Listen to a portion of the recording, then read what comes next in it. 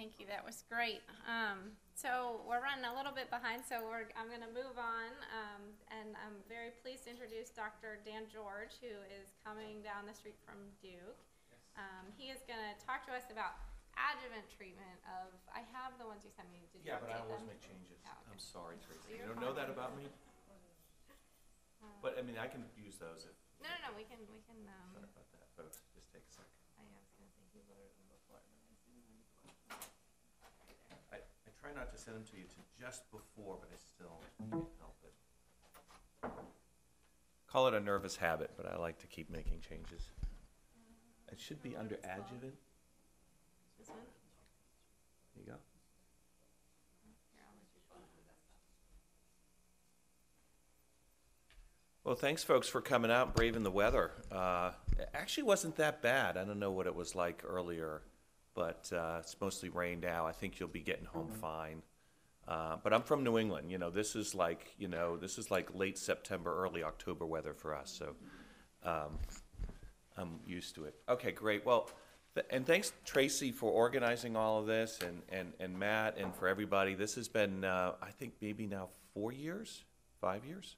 Been doing this? 6, 7, 8, a long time. I'm sorry, I haven't been to all of them, but I think this is really a great effort, and we're going to continue to make efforts to get more people out to participate and listen, because it's a unique forum. It's an opportunity for us to talk a little bit more casually about the things we do from surgery, and as you saw from Dr. Riggs, fantastic opportunity. How many times you get a chance to see that and hear him narrate through, what it's like from a surgeon's view dealing with kidney cancer. And I'm going to talk to you as a medical oncologist at Duke, but really just as a medical oncologist and kidney cancer advocate of what it's like dealing with patients right after that surgery, and particularly for the patients that have that higher risk procedure, like he showed you, removing the inferior vena cava tumor thrombus. What do we say? What do we do for patients like that I think are in honest, facing a high likelihood of that cancer coming back? For many of these folks, it's more likely than not that the cancer is going to come back. And even if it comes back slowly, even if it comes back, asymptomatic, it's still a disease in the metastatic setting, the stage 4 setting, that we can control for a long time, but we generally can't cure. And that's a disease, patients live with for a while, eventually suffering from it, and many folks dying from it. So it's our biggest unmet need. And although we've developed a ton of drugs for treating and managing and helping people live longer and live better with stage 4 metastatic disease, we have no therapies for these patients that have just gone through the surgery Dr. Riggs showed you for this kind of high-risk disease. And it's really been one of the areas we've been working on for a decade. So I'm going to give you an update on something that we're excited about, because it's a new approval for kidney cancer, and give you some context and why it's still controversial out there when you talk to doctors, and why that might be. So just a couple of slides here on the epidemiology of kidney cancer. As you know, this is a common disease. I mean, all of you have been touched by it, and directly or indirectly, and there's many, many more. 64,000 cases just in the U.S. and 14,000 deaths. And that may not sound like a lot when you compare all of cancer or other things, but for patients with kidney cancer, that's a 1 in 4, 1 in 5 chance of dying, and that's too high. Surgical resection is the standard of care for localized kidney cancer, and it's going to continue to be. You saw what Dr. Riggs offered there. I mean, it's tremendous, and these are big cancers. Many of these cancers, because we don't screen like mammograms and PSAs, we don't have that for kidney cancer. Many of these patients presenting with large tumors, and taking them out really does a tremendous service. So that's not going away. That's going to continue to be how we manage a lot of kidney cancer, stage 1, 2, and 3 kidney cancer. And then relapse for particularly those stage 3 kidney cancers is a real unmet need. And this is the latest SEER data, so that's our Medicare data across the country from 2016. And the 5-year survival rate in SEER for stage 4 kidney cancer is 12%. Now, we may do a lot better than that in academic centers for patients that are motivated and resourced, but the fact remains is that for many patients in the population, this is still, a very, very lethal disease at stage 4. Dr. Riggs went through this staging, so I'm not going to go through it all, but that stage 3 and really that kind of localized stage 4 cancer that's kind of gone through Gerota's fashion, maybe into a regional lymph node, that's still potentially resectable disease, and that's all that we're doing surgery on. But those are the patients at highest risk for disease recurrence. And we know that from this group. This is the UCLA group, and they did this international staging criteria, and it was based on the stage that we just showed you.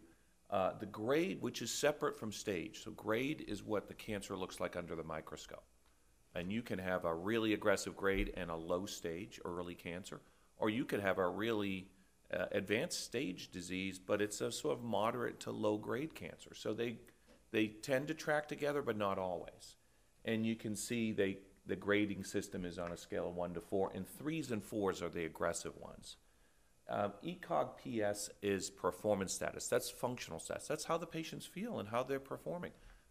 Are they completely asymptomatic, or are they hindered in some way? Have they lost 20 pounds of weight?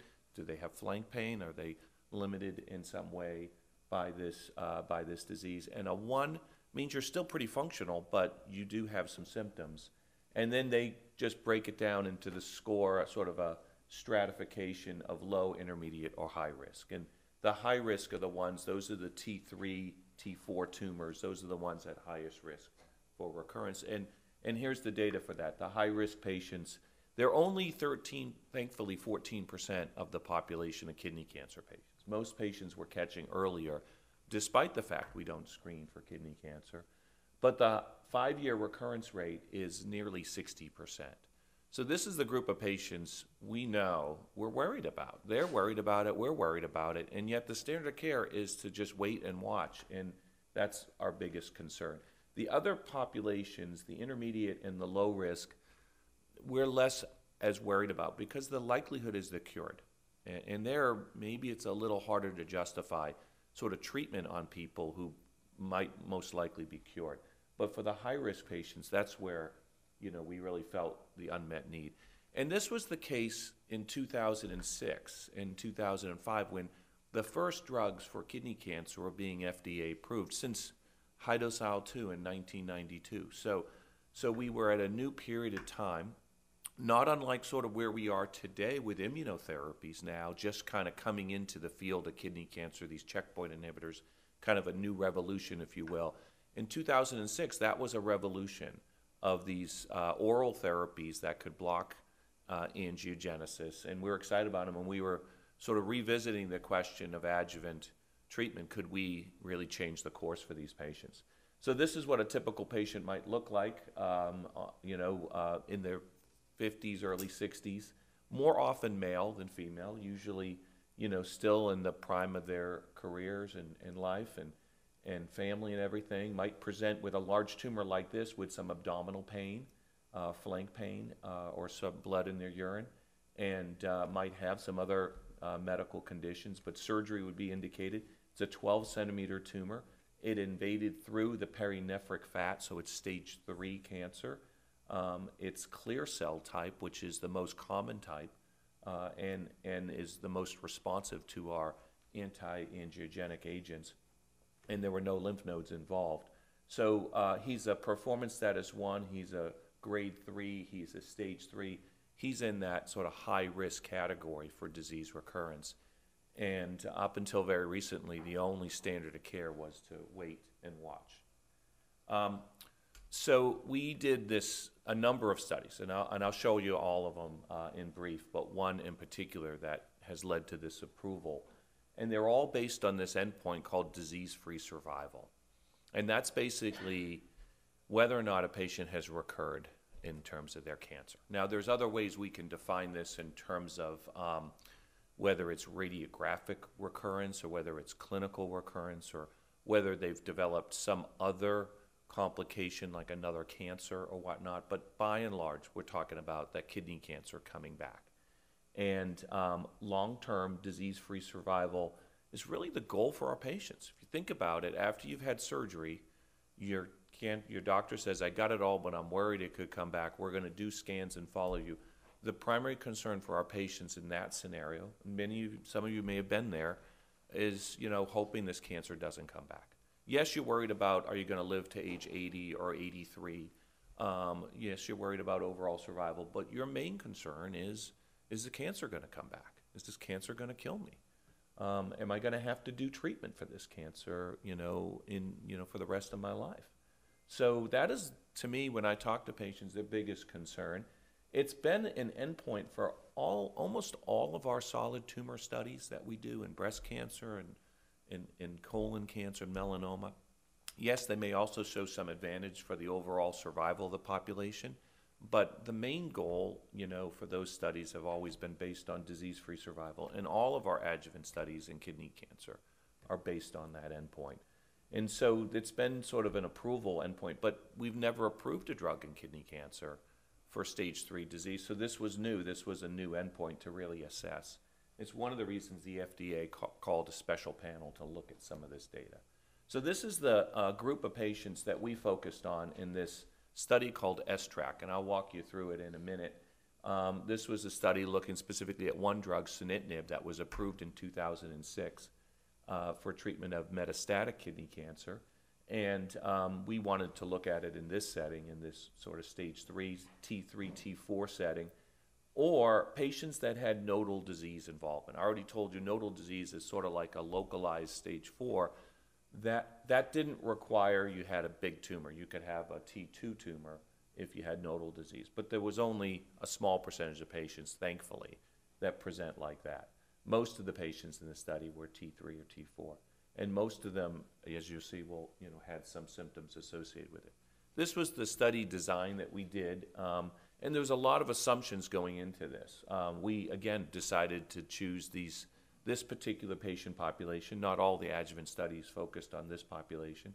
We specifically focused on the UISS risk group criteria, so we included that performance status before surgery.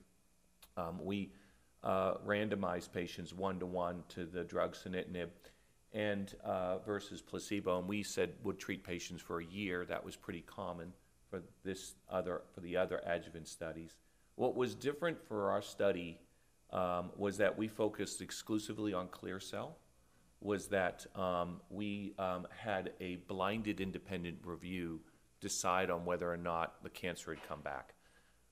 Investigators obviously are going to be making those assessments as well, but we had a separate committee look at this, and it's really probably the cleanest way to do an endpoint. It's not necessarily the clinically practical thing. None of us are going to do that in practice, but it is, from a population perspective, the most consistent way to make sure that all the cases are judged the same way, not one investigator judging differently than another. So it really is, from a FDA regulatory perspective, the cleanest endpoint. And we had one other thing which we didn't make a big deal of at the time, but we think actually turned out to be probably one of the most important aspects, and that is we wrote our study to say you could lower the dose down one time to 37.5 milligrams from 50 milligrams, but you couldn't go below that. If you went below that, you took them off study. And the thinking is that we get down to a lower dose, it may have no activity. And since these are patients that we have no tumor to judge, we'll have no idea of whether or not that lower dose is helping or just hurting. So we set a bar and said 37.5 milligrams is as low as you go. Anything lower than that, and we stop. And the reason for that was based on our metastatic data that suggested that many patients at those lower doses don't have as much drug exposure or changes in blood pressure or other measures to suggest a benefit to this therapy. But it was an assumption. We don't know that going into the study. So these were the characteristics of the patients. You can see most of these patients in their 50s. These are younger patients on average that want to do an aggressive treatment like this. But we had patients over 65 as well. You can see mostly male. That's pretty common. You can see our performance status Most of these patients were performance status 0. This is at baseline. This is after surgery. So after surgery, the cancer's out. The only thing that's affecting you now is your surgical recovery, and 75% of the patients were recovered from surgery fully. So this is the other characteristics we see, and the T3 high are the patients that had these kind of T3, stage 3 cancers that were also symptomatic with performance status. So that was about half of our population. So it's a sicker, slightly more aggressive population than maybe some other studies had focused on, and we did that on purpose because we felt they were the highest risk. We also had the node-positive patients in there at about 8%. And then you can see most of these were the high-grade 3s or 4s. And these were the patient characteristics on treatment. And I put this up front because I want people to know this. We intend to treat patients with 50 milligrams on and off, 4 weeks on, 2 weeks off, for a year. We don't always treat patients for a year. You can see we have to also, the mean duration was 9.5 months, so not everybody made it a whole year.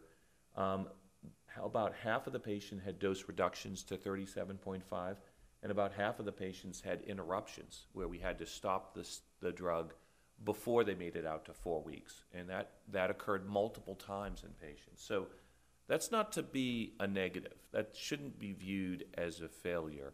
That's a personalized approach to how we manage patients. We dose everybody the same, and we're obviously all different from metabolism to body size to age. You have to do that and recognize that we're trying to give patients a full dose that they can tolerate, but that's going to be a frequent thing, and some people view that as a negative. I don't. It turns out the patients that have dose reductions actually do better, live longer in the stage 4 setting, metastatic setting. So we think that that's actually a good thing when we see, we can keep people on, but we have to make those changes. There's a lot of different effects here in terms of what happened to people. You can see the discontinuation for adverse events, about 25%. So again, not everybody can tolerate it for a whole year. That's okay. If you took it for 9 months or 6 months and that's all you could tolerate it, you still got the benefit associated with this.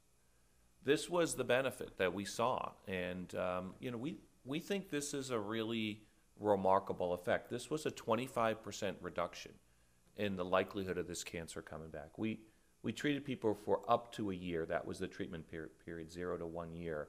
And that treatment effect was beneficial all the way out to 5 years or more. In fact, if you look at 5 years, we had an 8% absolute benefit in survival. And, it's pretty remarkable. If you look here at 1 year, the first year, we cut down the recurrence rate by 50%. And you might say, well, that's just because you're on treatment, but that's good. The treatment works. It cut down 50% of the recurrences. Then the curves start to come together again, and you can imagine some of those were just delays in recurrences. We didn't really kill it. We just delayed it in coming back. But after 2 years, the curves are still separate, and they stay separate throughout the rest of the population, throughout the rest of the treatment period, all the way out. They never really cross, and it really suggests that there is perhaps not just a delay in recurrence, but there could be a real prevention. And maybe it's 8% like it is at 5 years, but that's a 1 in 12. So that means you have to treat 12 patients to save somebody from recurrence that would have otherwise recurred. That's not a bad ratio for a drug that is, tolerable, albeit with some significant side effects. So that's sort of how we look at this. Some people look at this data and say, well, there's a delay in the median recurrence from 5.6 years to 6.8 years. So you're treating for a year to delay the recurrence 1.2 years. But I really see that as a reductionist view because it's only looking at one time point, and it really doesn't take into account all of the data for the whole population. I don't know where the patient I'm talking to is going to be on that curve, if they're going to recur in a year or if they're never going to recur. The best way to explain this data is to show all of it, and the hazard ratio, that chance of recurrence of 0.76 is probably the best summation of this data overall. But I like to give patients that 5-year time point because I think that's what we're looking at, right? We want to know, are there some patients that are cured by taking this drug in the adjuvant setting that wouldn't be cured otherwise? Now, I don't know that we can say that at 5 years, but the curves are pretty much flattening out for recurrence. And that's 4 years off drug and still an 8% greater likelihood. Some of those patients are probably going to be cured, but we just don't know that yet. If you look across the subgroups, they're pretty much all shifted in favor of the sunitinib arm here, and particularly when we look at some of the higher risk ones, so the T3 high or the node positive ones are shifted over even a little bit more. It's interesting, age over 65 did well, but they're kind of all over the map for aging, so I don't try to break it out too much. The main point is that everybody was shifted over in favor of sunitinib. This is the overall survival, and a lot of folks have looked at this and said, well, this is, not a positive study because it didn't show overall survival. Well, number one, this study wasn't large enough to show an overall survival. Secondly, only about 20–25% of the patients have passed away. So we don't really know that. And the patients that have passed away have mostly passed away from really aggressive kidney cancer that occurred early and probably weren't the ones we're going to be able to cure. It's probably the ones that are a little bit less aggressive that we're going to be able to cure.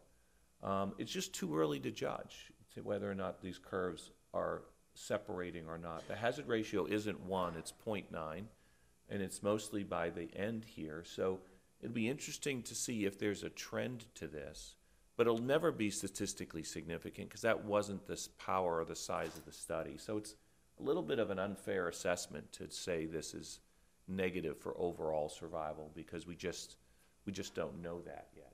And this study probably won't ever be able to answer it. But one thing that is clear from this study is that disease-free survival really matters. So if you look at this study and the patients that recurred, regardless of arm, whether they're on placebo or sunitinib, and if they recurred within 2 years, they had about a 40% chance of living 5 years. You can see 164 died within 5 years, 97 are still alive beyond 5 years. Whereas the patients that lived beyond 2 years, those patients that recurred beyond 2 years, those patients had about a 90% chance of living 5 years or more. So just making it 2 years makes a huge difference in your 5-year survival. And many of us in the field know this.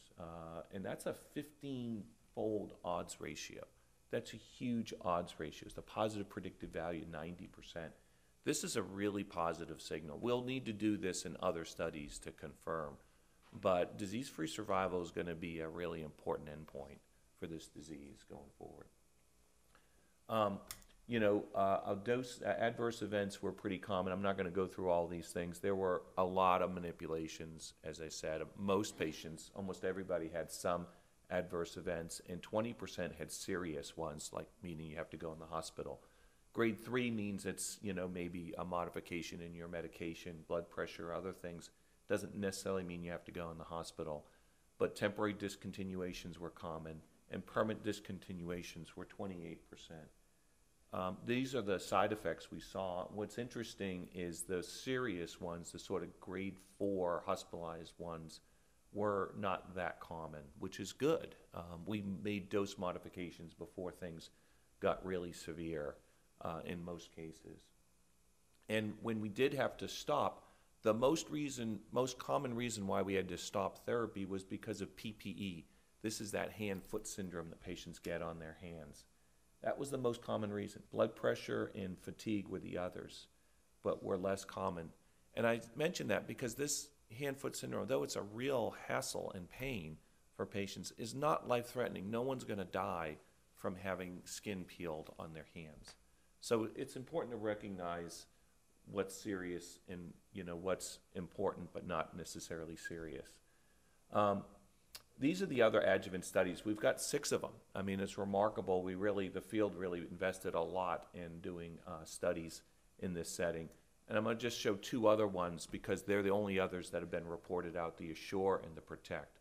The ASSURE was a cooperative group study. It was 3 arms of sunitinib and sorafenib versus placebo. same treatment a year, but could be clear cell or non-clear cell, and took a wider range of patients.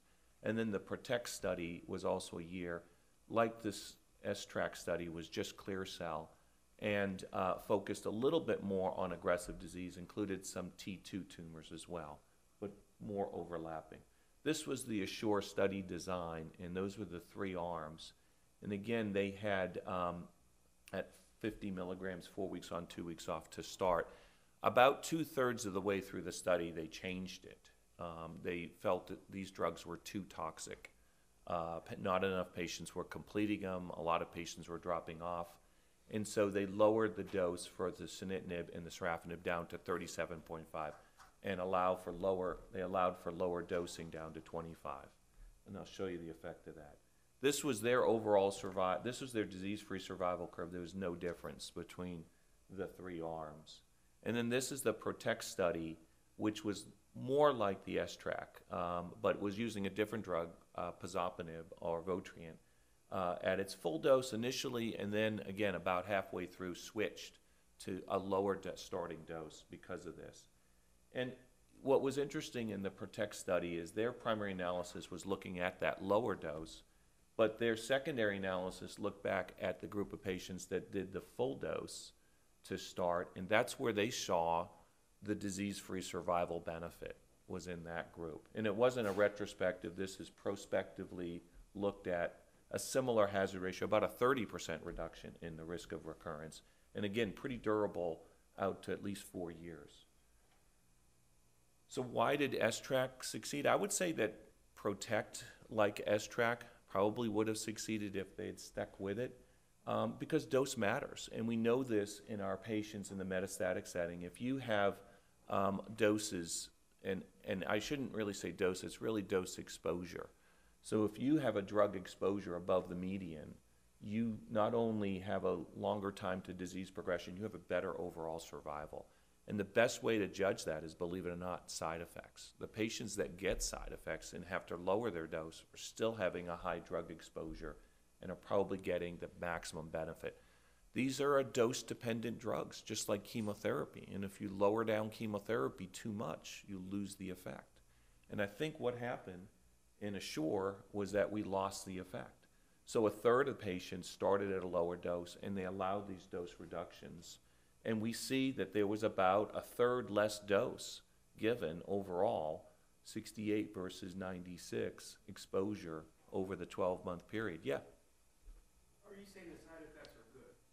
No, did not say good. I said the side effects are real, and they need to be managed. And half or more of the patients have to have dose adjustments, and sometimes multiple interruptions. I misunderstood. I thought you said the side effects are not good. Nobody wants side effects, but they're good in the sense that they're showing that the drugs are working. They're good in the sense that they show the drugs are working. Yeah. If you have an elevation in your blood pressure, that's a good indicator. It's what we call a biomarker or maybe a surrogate for benefit. Those patients live longer. And it doesn't matter which drug you judge, all of them in that class. If your blood pressures are going up, we're hitting the targets, we're having the treatment effects. And that's been shown over and again. It's true as well with diarrhea or the hand-foot syndrome, but probably not as reliably measured as the blood pressure. But they go hand in hand. There are no side effects that could be a sign that the dosage is not working. It could be a sign that that's not enough dose. Believe it or not, there's some people that probably could do more than 50 milligrams, and you know, with other drugs, whatever their doses are. We do flat dosing in everybody. That doesn't mean that's going to be the same exposure in everybody. There's going to be a big range. In some folks, it'll be low. Have we experimented with more than 800 milligrams of, well, I call it Votrient. Yeah. Have we experimented with higher doses? They did a phase 1 study, or those earlier studies to do that. The problem is that there was too high a rate of toxicity in, say, like the liver. Now, it might not have been a problem for another patient, maybe could have gone up to 1,600. But for the general population, it was too high to go above that. So, you know, but this is where we don't have individual dosing. And ideally with a drug like these that are chronic, you do that. We haven't really figured out, even despite 10 years of working with these drugs, how to do that yet. This is the drug exposure. This is actually what the FDA put together for us for the ASSURE study. And 75% of the recommended daily, drug was what they used as a cutoff, so that would be 37.5. And you can see that, only about 60% had that in the first cycle, and then it goes down to 50% or less. So quickly, the majority of patients on Assure were getting, less than the exposure. This is the S-track exposure.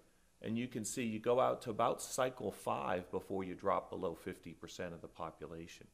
So we think this is a significant difference between these studies. We think this is one of the main reasons why we see effect with S-track and not with Assure, and with the subgroup of Protect that got the full dose. The other reason is that the population was very specific. It was focused specifically on the T3 and the node-positive patients, and that the Assure population included a lot of others. And when you treat patients that have a low risk of recurrence, you're going to lower your threshold for tolerance to side effects, and that's going to affect how you manage your whole population. So it's important to recognize there are some other ongoing studies now, and we're very excited about the immunotherapy field. And these are 2 of them. This is one with atezolizumab versus placebo, and another one with pembrolizumab. These are PD-1 or PD-L1 antibodies, so they block a key checkpoint. And this checkpoint, PD-L1, has been shown to be really important in drugs like this. Nivolumab in particular have been FDA approved in kidney cancer because it's shown a survival benefit. And we think this is a really important aspect, sort of a new way of treating kidney cancer, and one that we're very glad is being explored. And these are studies that are exploring it after surgery. There is a study looking at the combination of nivolumab and ipilimumab after surgery as well, and there was recent data that just came out this year showing a benefit to that combination in the metastatic disease setting over Sutent. So to what extent that might be a benefit in the adjuvant setting, we don't know, but it's certainly exciting. And then one that we're in, and I know the UNC folks are supporting this too, one study we have at Duke is the Prosper study, where we're going to be looking at patients prior to resection. So before Dr. Riggs does that operation, we're going to try to biopsy and then treat these patients with 6 weeks of immunotherapy, nivolumab in this case, and then do the resection, and then do another 6 doses of that, or 6 months of treatment, versus just straight surgery. And so that's another approach. We like this because it gets the immunotherapy involved before we remove all the tumor to get the immune system engaged. And again, this is going to be looking at recurrence-free survival and overall survival and safety and tolerability. So it's a big study. We're hoping it'll be a positive study. And I think these are important studies. But I think to end, why do we want to treat these patients? I think that there's a high risk of recurrence. There's substantial morbidity and mortality associated with this disease. Now I can take out there's no approved adjuvant therapy. Sunitinib was approved last month by the FDA for this treatment based on this S-track data. We think that patients should make an individual decision. This should be something we present to folks and let them decide if the side effects are worth it, if the 25% reduction in recurrence is worth it, if they're high enough risk to justify trying this. And then I think clinical trials are a good alternative.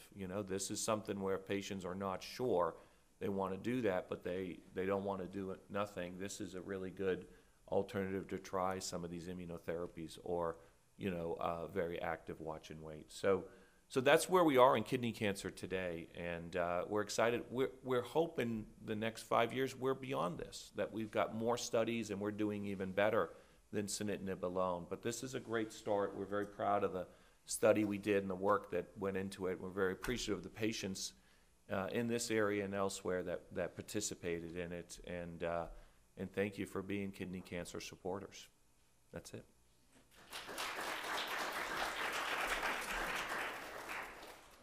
Yeah. Can I ask you one question? Yeah. I think it's real helpful for patients to hear, particularly from you who were, who helped develop the S-track study. The question is, now patients are being faced with the question of adjuvant Sutent and the issue of randomized clinical trials with a So how do you address that with patients? Yeah, I hope that the studies will change to allow for plus or minus Sutent and not do a placebo. The placebo was set up when there was no adjuvant. And now that there is an adjuvant option, my hope would be that you could do Pembro versus, patient's choice, Sutent or observation. Because I'm not sure we can kind of lump everybody, into the placebo arm, and it'd be hard to compare this otherwise to the Sutent. So that would be my hope, but I'm not in charge of those studies. I don't know if they'll change. So in the absence of that change, what I'd say to patients is that, look, there is a benefit associated with sunitinib, and there is a toxicity associated with it. Make that decision first. And if you decide, no, I don't want to do that level of toxicity for that potential benefit, then you should do the clinical trial. But if you put the clinical trial before the standard of care, I don't know any other setting that we do that in.